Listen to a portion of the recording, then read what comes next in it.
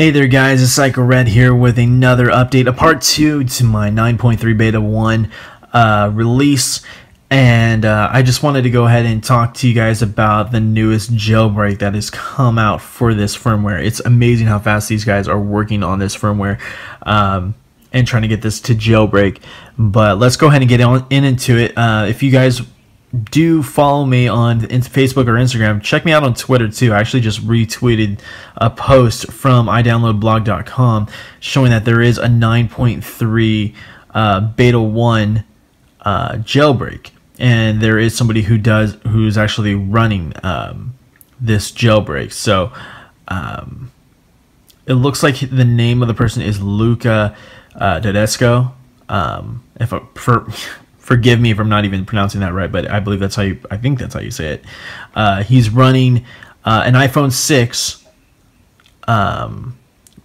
running or actually an iPhone 6 on 9.3 beta 1, running a jailbreak. And here you can actually see the firmware and the different sort of new tweaks that come along with 9.3. He goes into that for a little bit.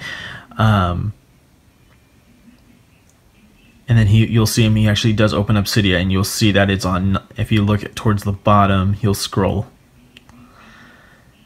There we go, 9.3 running on Cydia, running on 9.3. So a really cool update as far as the jailbreak goes, and hopefully we do see a jailbreak for 9.3 coming out soon. I honestly do believe that we won't see a 9.2 or a 9.1 jailbreak.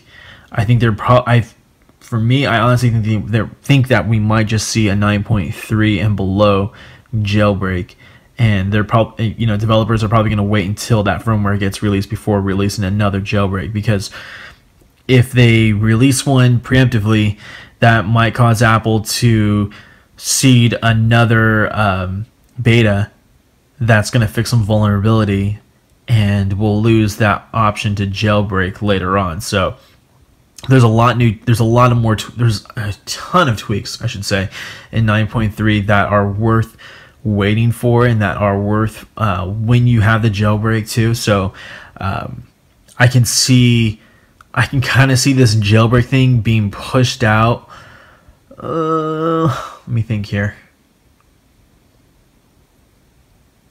If they seed a beta every other week, which is what Apple tends to do, I can maybe see this going into February or March. Will we see an actual release? We'll probably see the release of 9.3. Actually, I'm going to take that back. I'm going to say we're going to see this in the second quarter of this year. We probably won't see a jailbreak till April or May. That's what I'm guessing now. That's what it's come to. And the reason why I say that is, if you think of Apple and how they release their betas, typically release a beta every other week. So we'll see a beta. We'll get a beta this week, which we did, and then we won't get a beta next week, but the following week after that. So let's actually go to the calendar. So we got one today on the 11th. We probably won't get one until the 25th, which will be beta 2. And there's typically 5 betas. So there's one. We'll see, that's the second beta. Third beta we'll see on the 25th of January. Or excuse me. We got the first beta on the 11th, second on the 25th.